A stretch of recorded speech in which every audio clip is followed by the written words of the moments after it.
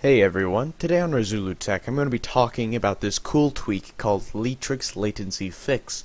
Now this will cut your game ping probably nearly in half. For me, on several games I did notice that the ping was cut about in half. So I mean, for most people that have good internet, this isn't going to be such a huge improvement, but for those running on slower connections and those with some more ping, this can be a big help considering it cuts it in half. And it does this basically by tweaking the way Windows deals with incoming network packets. It's kind of complicated, but I can vouch that this does in fact work. So if you'd like to get this, in the description there's a link that will download Leatrix Latency Fix.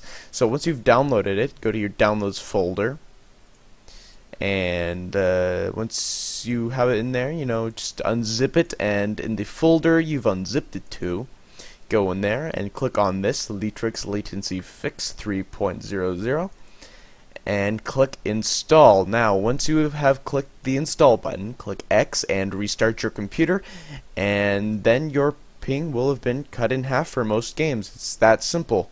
So if you thought this video was helpful, please thumbs up, share it, and check out the playlist and subscribe to my channel. And we'll see you guys next time.